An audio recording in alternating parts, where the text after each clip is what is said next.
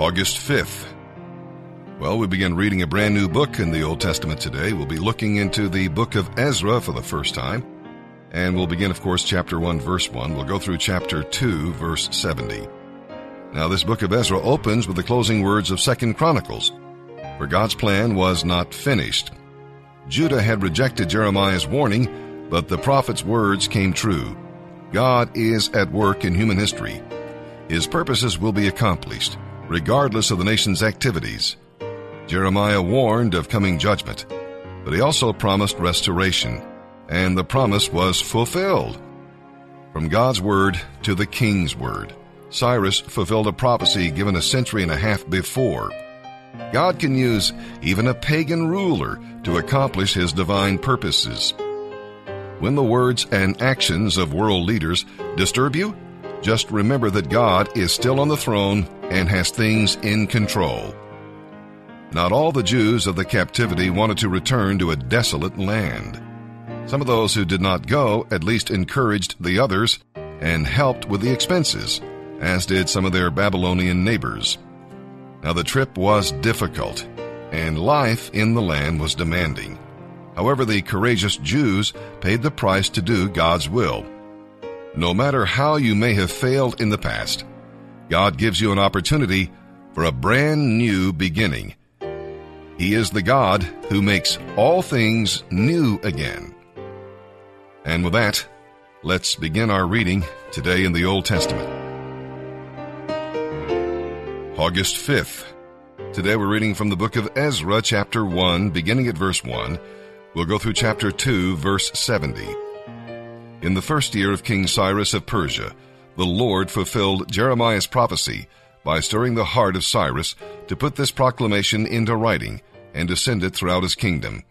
This is what King Cyrus of Persia says: "The Lord, the God of heaven, has given me all the kingdoms of the earth.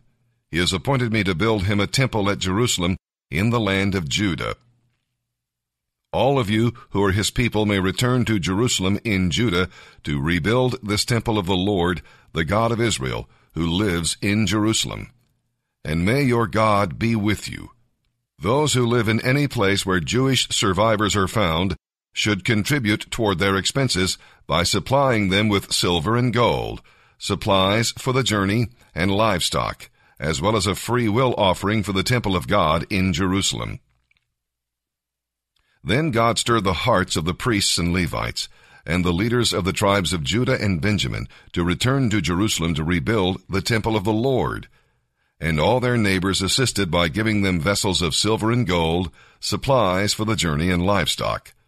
They gave them many choice gifts in addition to all the free will offerings. King Cyrus himself brought out the valuable items which King Nebuchadnezzar had taken from the Lord's temple in Jerusalem and had placed in the temple of his own gods. Cyrus directed Mithredath, the treasurer of Persia, to count these items and present them to Sheshbazzar, the leader of the exiles returning to Judah.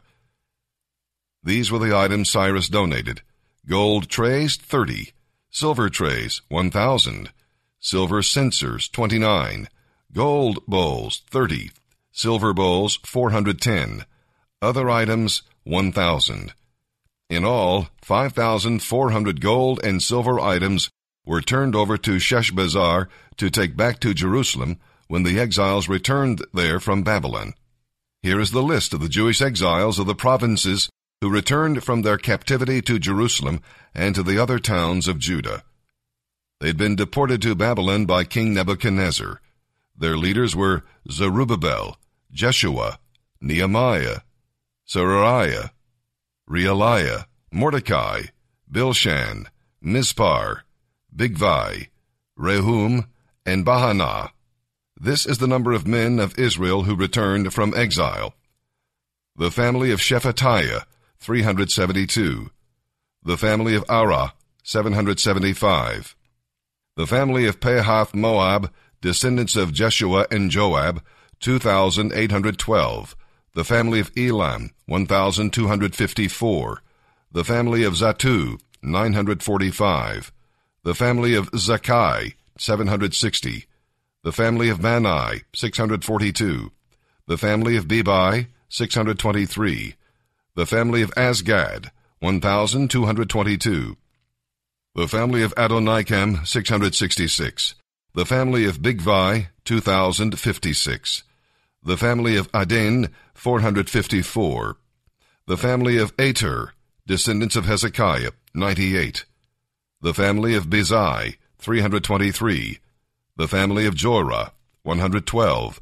The family of Hashum, 223. The family of Gebar, 95. The people of Bethlehem, 123. The people of Netophah, 56. The people of Anathoth, 128. The people of Beth Asmaveth, 42. The peoples of Kiriath Jearim, Kephirah, and Beeroth, 743. The peoples of Ramah and Geba, 621. The peoples of Michmash, 122. The peoples of Bethel and Ai, 223. The citizens of Nebo, 52. The citizens of Magbish, 156. The citizens of Elam, 1,254. The citizens of Harim, 320. The citizens of Lod, Hadid, and Ono, 725. The citizens of Jericho, 345. The citizens of Sinahah, 3,630. These are the priests who returned from exile. The family of Jediah, through the line of Jeshua, 973. The family of Emer, 1,052. The family of Pashur, 1,247. The family of Harim, 1,017. These are the Levites who returned from exile. The families of Jeshua and Kadmiel, descendants of Hodaviah, 74. The singers of the family of Asaph, 128. The gatekeepers of the families of Shallum, Ater, Talmon, Akgub, Hatita, and Shobai, 139. The descendants of the following temple servants returned from exile: Ziha, Hasupha, Tebaoth, Kiros, Sihah, Padon, Lebanai, Hagabah, Akub, Hagab, Shalmai, Hanan, Gedel, Gehar, Rehiah, Rezin, Nekoda, Gazam, Uzzah, Paziah, Besai, Asna, Mehunim, Nephusim, Bakbuk, Hakufa, Harhur, Basluth, Mehida, Harsha, Barkos, Sisera, Tema, Neziah, and Hatipha. The descendants of these servants of King Solomon returned from exile: Sotai, Sophareth, Peruda, Jaalah, Darkon, Gidel, Shephatiah, Hatil, Pokirith Hazabayim, and Amai.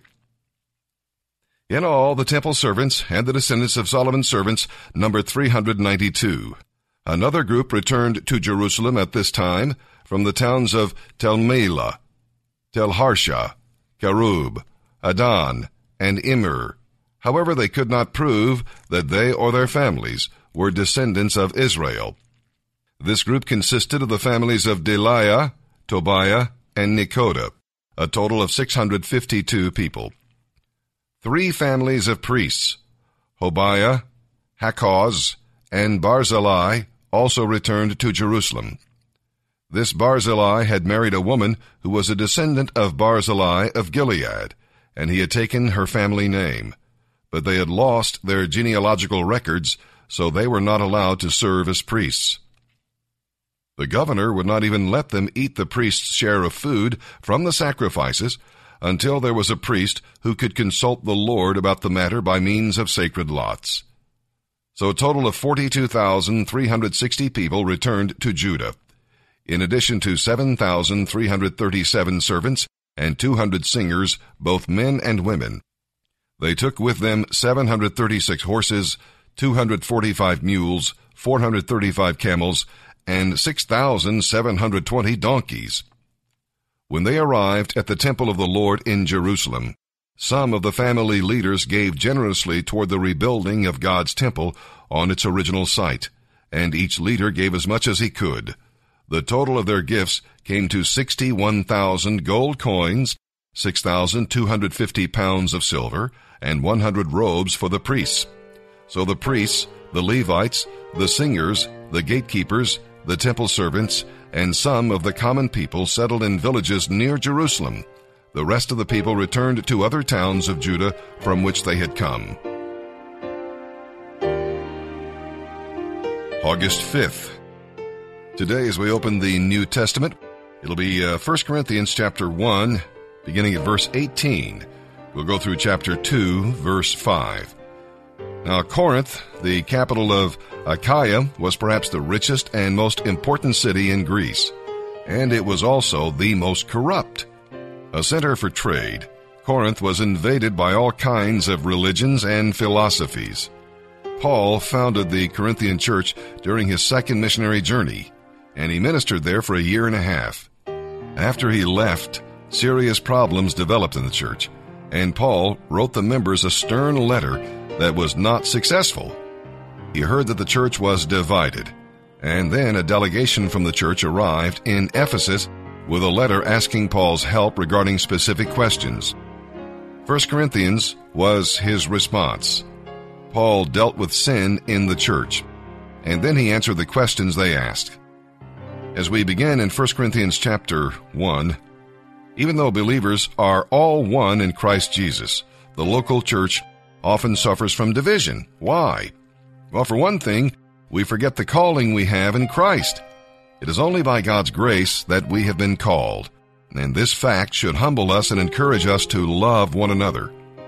Another factor is our tendency to follow human leaders and develop a fan club mentality. Christ died for us and lives to bless us, and he must have the preeminence. A third factor is dependence on human wisdom and philosophies, of which there were many in Corinth. And of course, there are a lot today. The world's wisdom had crept into the church, and it did not mix with the wisdom of God. Various theologies are the attempts of scholars to interpret the Word of God, but they are not the Word. Never allow them to be a cause of division. And as we begin reading in chapter 2, we'll read about power. Paul did not imitate the itinerant teachers in Corinth who depended on their eloquence and intellectual brilliance.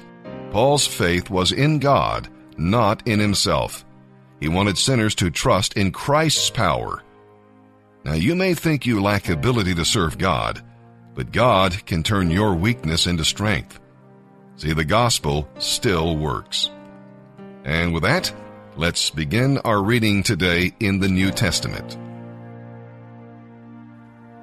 August 5th, 1 Corinthians chapter 1, beginning at verse 18. We'll go through chapter 2 and verse 5. I, Paul, know very well how foolish the message of the cross sounds to those who are on the road to destruction. But we who are being saved recognize this message as the very power of God. As the Scriptures say, I will destroy human wisdom and discard their most brilliant ideas. So where does this leave the philosophers, the scholars, and the world's brilliant debaters? God has made them all look foolish and has shown their wisdom to be useless nonsense. Since God in his wisdom saw to it that the world would never find him through human wisdom, he has used our foolish preaching to save all who believe. God's way seems foolish to the Jews because they want a sign from heaven to prove it is true. And it is foolish to the Greeks because they believe only what agrees with their own wisdom. So when we preach that Christ was crucified, the Jews are offended, and the Gentiles say it's all nonsense. But to those called by God to salvation, both Jews and Gentiles, Christ is the mighty power of God and the wonderful wisdom of God. This foolish plan of God is far wiser than the wisest of human plans, and God's weakness is far stronger than the greatest of human strength. Remember, dear brothers and sisters, the few of you who were wise in the world's eyes, or powerful, or wealthy when God called you. Instead, God deliberately chose things the world considers foolish in order to shame those who think they are wise. And he chose those who are powerless to shame those who are powerful. God chose things despised by the world, things counted as nothing at all, and used them to bring to nothing what the world considers important, so that no one can ever boast in the presence of God. God alone made it possible for you to be in Christ Jesus. For our benefit, God made Christ to be wisdom itself. He is the one who made us acceptable to God. He made us pure and holy, and he gave himself to purchase our freedom. As the Scriptures say, the person who wishes to boast should boast only of what the Lord has done. Dear brothers and sisters, when I first came to you, I didn't use lofty words and brilliant ideas to tell you God's message, for I decided to concentrate only on Jesus Christ and his death on the cross. I came to you in weakness, timid and trembling, and my message and my preaching were very plain. I did not use wise and persuasive speeches, but the Holy Spirit was powerful among you. I did this so that you might trust the power of God rather than human wisdom. Today we're reading in Psalm 27, verses 7 through 14. What makes you afraid? Darkness? But the Lord is your light. Danger? He is also your salvation. Deficiency? He is your strength. Then why be afraid? See what he does for you. God saves you. Because he was not a priest, David could not actually go into the tabernacle, but he could still rest in the Lord and trust him as his refuge. The New Testament equivalent for this is abide in me. In him is perfect safety. God smiles on you. You must go beyond merely seeking God's help. Seek his face. The smile of God is all you need to overcome the scowls of men. And God shows you the way. Satan wants to trap you, but the Lord will show you the safe way. Believe his promise and walk by faith. His goodness will be with you. Oh, and very important, God strengthens you. We need strength for the battle and strength for the journey, don't we? And God abundantly provides.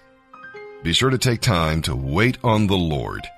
If you run ahead of him or lag behind, you'll be a perfect target for the enemy.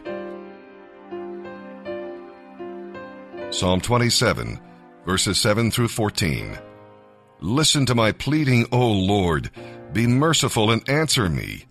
My heart has heard you say, come and talk with me. And my heart responds, Lord, I am coming. Do not hide yourself from me. Do not reject your servant in anger. You've always been my helper.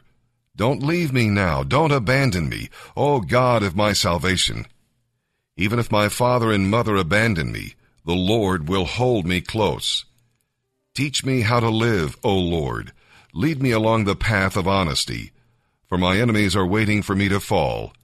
Do not let me fall into their hands, for they accuse me of things I've never done and breathe out violence against me.